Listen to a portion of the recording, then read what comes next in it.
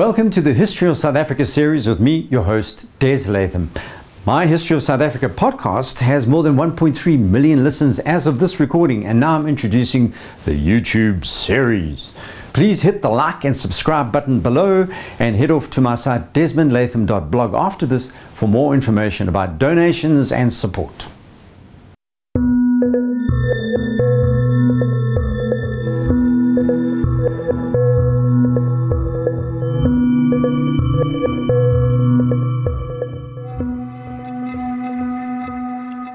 Welcome to the History of South Africa podcast with me, your host, Des Latham. This is episode 1 of what is going to be a fairly lengthy series, which could extend over more than 3 years as we burrow deeply into a truly unique part of planet Earth.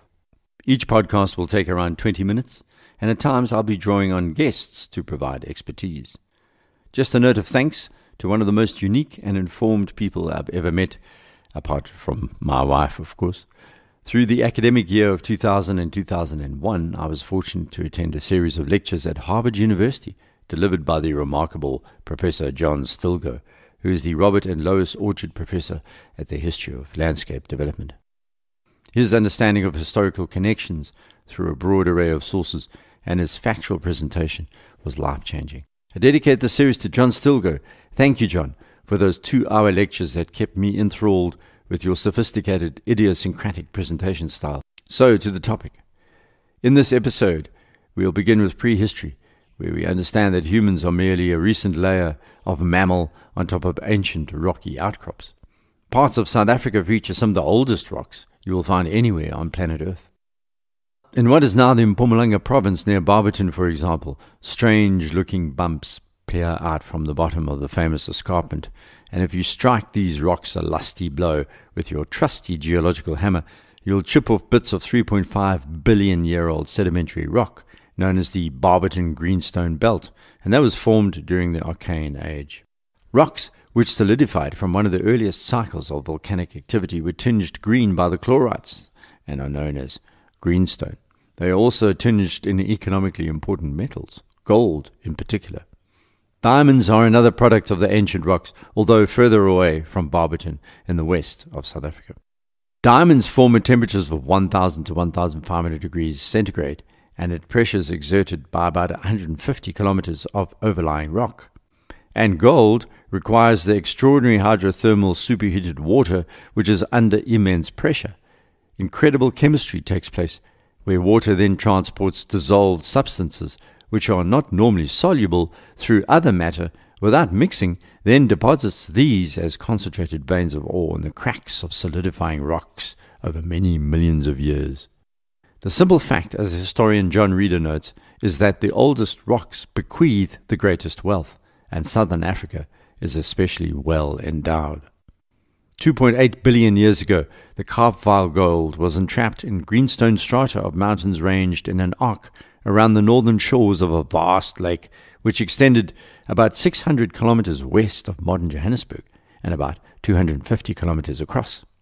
This was what became known as the Witwatersrand Basin, and over the next 500 million years it filled with sediments eroded from the northern mountains, including gold from the greenstone strata.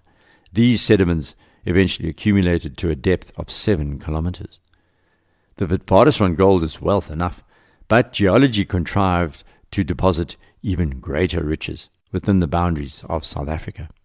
Just over the northern rim of the Witwatersrand Basin, a huge single mass of rock lies beneath the land surface. It's a geological feature that is unmatched anywhere else on Earth, the repository of unparalleled mineral wealth, and it's called the Bushveld Igneous Complex. 2 billion years ago, volcanic spasms squeezed magma through the crust and laid it down, an island of solid rock 400 kilometers long and 10 kilometers thick. It was one piece. This is crucial to understand what treasures it contains and have been tapped by Africans and then Europeans. The Bushveld Igneous Complex is roughly the same size as Sri Lanka, 66,000 square kilometers, but its shape is like a 4-leaf clover, with the stem pointing towards where Pretoria is today, and the rock is a single homogeneous unit. The same rocks are found throughout its 400 kilometers, and its singularity and age is what gives the Bushveld Igneous Complex its huge value. Let's consider why. This extraordinary subterranean island of rock is one of only 19 of its type known around the world.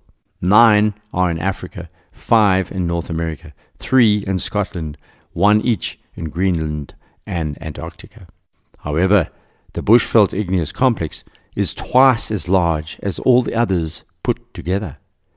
That's a lot of value in one place, and would have a constant impact on humans who drifted over its surface for these thousands of years.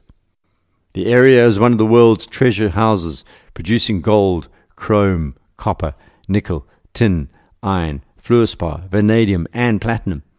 The reserves of various metals exceed 3 billion tons, enough to support more than 1,000 years of mining.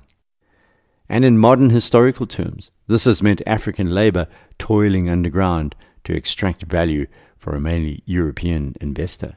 This massive rock has made its mark on the social landscape, so to speak. This has also had an effect on South African politics, and all because of the Bushveld Igneous Complex. The social and physical landscapes are linked, and human societies act out their dramas on the surface of geology. We'll come back to this theme throughout the series. But the forces that created the Bushveld Igneous Complex had other effects. The dome eventually collapsed under the pressure and weight, so the southern edge saw the beds of rock being bent until they snapped like slabs of peanut brittle. This created edges of steep, jagged cliffs on the south side and a steady incline on the north. The jagged edges of the quartzite beds that fractured 2 billion years ago are now the rounded humps and ridges of the Magaliesberg mountain range, which stretch for more than 300 kilometers from east to west on the southern tip of this Bushveld complex. This has had ecological and historical consequences, which resonate down the eons to this day. For example, the northern slopes receive direct sunshine and less rainfall than the steeper southern slopes, making the north hotter and drier. Vegetation is sparse to the north, more lush on the south. So what has happened over time is that the higher ground of the cooler sides of these hills are properties that are more expensive to buy. Wealthy citizens are scattered along this ridge, while black citizens of Pretoria's townships live on the north-facing humps and ridges. The Magaliesberg Mountains were used strategically in various conflicts and wars. For example, Mzilikazi of the Ndebele took up residence among the mountains when he fled from Shaka, and later the Boers hid some of their cattle and commandos from the British during the Anglo-Boer War. A large dam lies on the south side of one of these high ridges these days, and it's called the Hartbeespoort Dam. And at the dam wall, you'll find the ecological boundary. To the north lie the Springbok Flats, because these animals could thrive in a dry environment, thus the name. The hartbeest, a type of buck, preferred the south side with its leafy greens.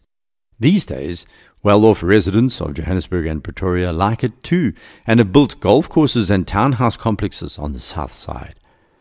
Not far from here lies another treasure trove. Near Rustenburg, there's something called the Merensky Reef, a vast unit of the Bushveld Igneous Complex with about half of the reef untouched even today. And that reef is about as thick as a 6-story building is high, and within this geological feature is the world's greatest reserves of platinum group metals. Platinum makes up 59%, palladium 25%, and rare metals like ruthenium, rhodium, iridium, and osmium accounting for the rest. There's also gold, nickel, copper, and cobalt. And just to top off the Merensky Reef's remarkable value, it has an extensive layer of chrome ore.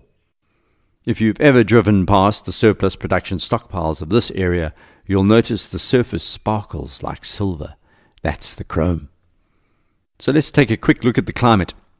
When global temperatures fell abruptly between 7 and 5 million years ago, the Antarctic ice cap was established, leading to a powerful current of cold, upwelling water that flowed along the west coast of southern Africa. That current is called the Benguela and brought intensely arid conditions to the dry southwest coast. Temperatures rose for some time, then fell about 3 million years ago, which caused even more arid conditions. This topsy-turvy record changed vegetation and the way in which earliest hominids or pre-humans lived. The landscape opened up, and dense equatorial-type forests were transformed into a mosaic of smaller forests dotted across the southern African savanna. Woodland and grasses emerged. This period, up to the present, has experienced quite an interesting phenomenon. That is, these arid and wet cycles have evolved into rhythmic patterns that last tens of thousands of years at a time, and each effect is generally gradual. Animals evolved along with human ancestors over this period. About 2.5 million years ago, a heavily built hominid appears in the fossil record. First discovered around Lake Turkana in the Rift Valley, Australopithecus's fossils were eventually found in sites all the way from Ethiopia to South Africa. But they died out about 1 million years ago, and in their place, a far more graceful hominid emerged, one that developed tools and therefore had developed intelligence. Homo erectus, because it walked more smoothly and upright. These precursors to humans were napping stones, that is, working them into sharp edges by hitting them with other stones. The earliest known tools were found in Ethiopia and East Africa from around 2.4 million years ago. Essentially, stone tools enable hominids to do with their hands what animals did with their teeth and claws. This, say scientists, led to another trait of animal intelligence: organized hunting in groups. Eventually, Homo erectus sustained, and their bones have been found across South Africa, Tanzania, Kenya, and Ethiopia, as well as Morocco and Algeria. Interestingly, they also emerged in Java, China, and Europe. They were the likely ancestors of the Neanderthals.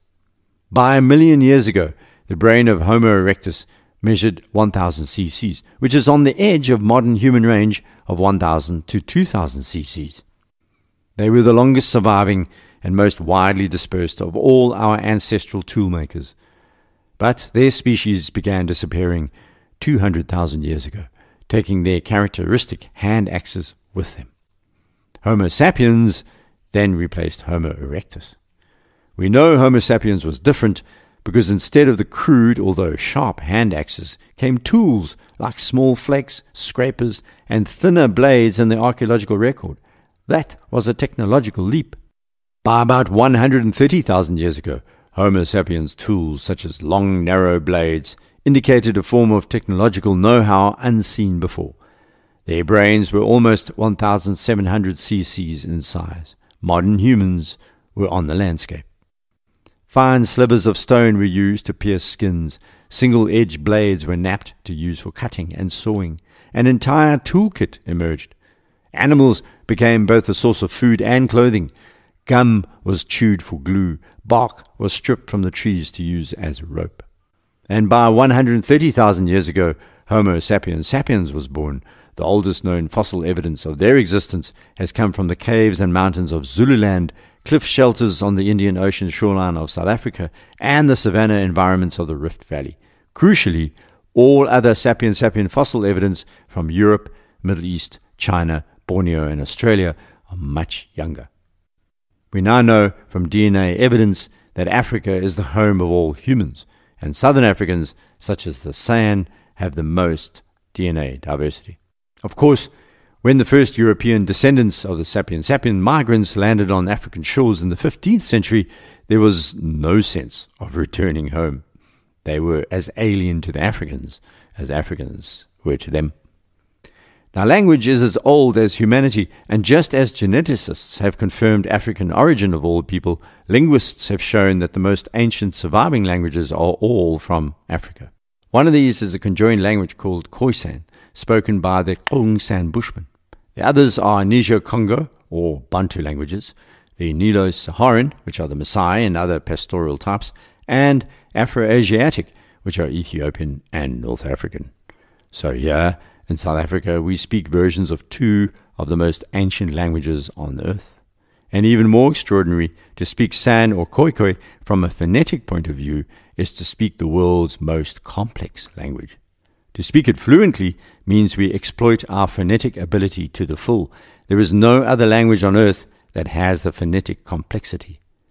Extrapolating the data, scientists were able to map ancient migrations of populations and determined that the exit point of modern humans out of Africa was near the middle of the Red Sea in East Africa. Just to be clear about this, 100,000 years ago, everybody was a hunter-gatherer like the Khoisan, and it's generally believed that language evolved among our ancestors because effective communication enhances food gathering. No one knows when, of course. Another crucial fact is the size at which hunter-gatherer societies function most effectively, and we know what it is. It's around 148 people. Tiny bands of 10 or much larger groups in the hundreds cannot function properly over time as hunter-gatherers. There's just not enough food, and tension within the group breaks it up. Be aware, folks, this series won't necessarily be restricted by modern borders on our maps. These are just artificial things that humans ignore.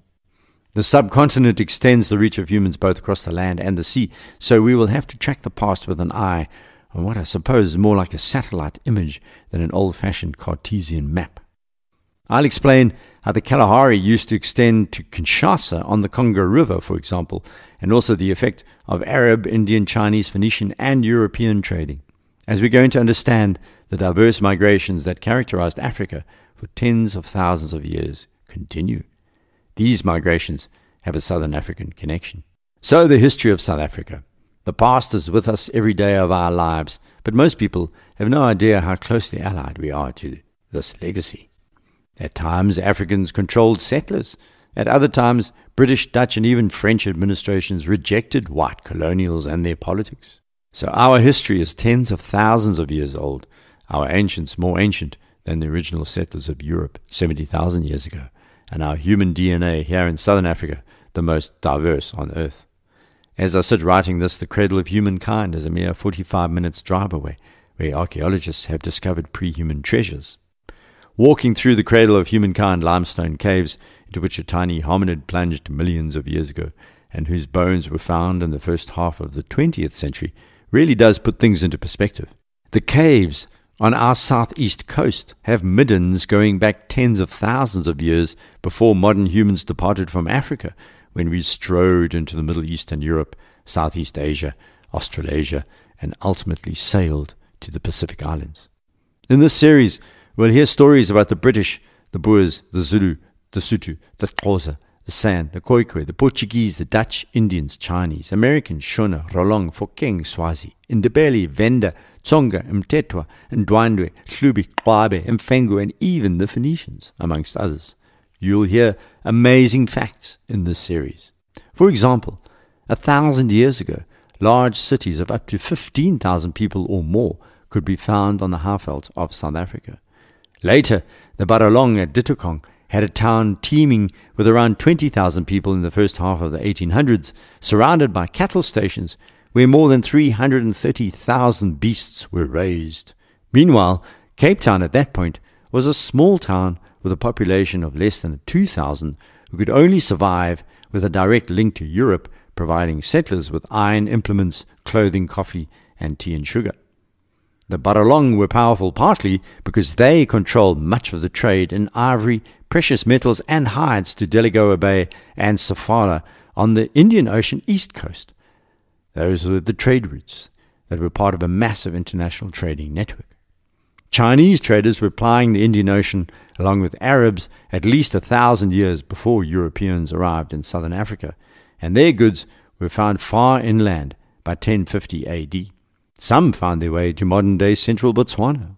This is heady stuff.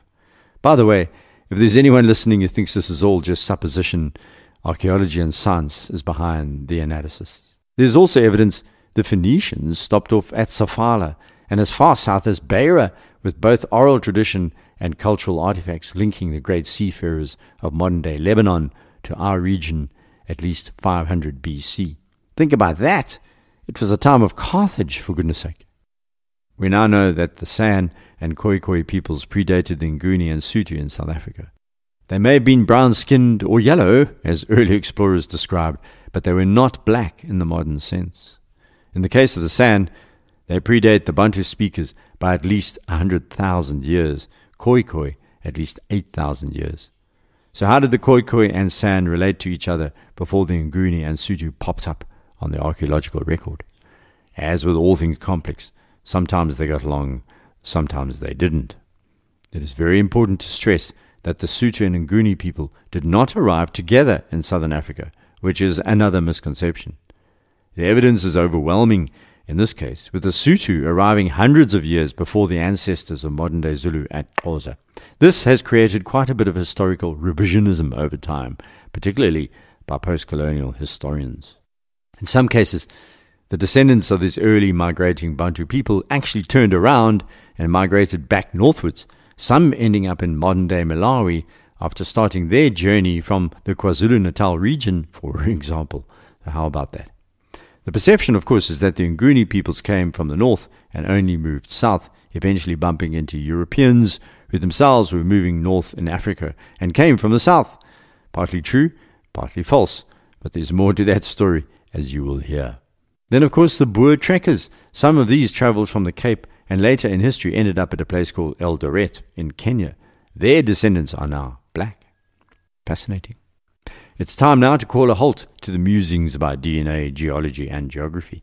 Next episode, we'll look at the landscape, the climate, the soils, and start painting the picture of early humans who emerged on this sub-Saharan canvas. If you want to contact me, please head off to desmondlatham.blog, where there's a link on the site, or you can direct message me on Twitter at DesLatham. Next week, we'll also hear about climatic changes and some of the amazing innovations that developed in Southern Africa.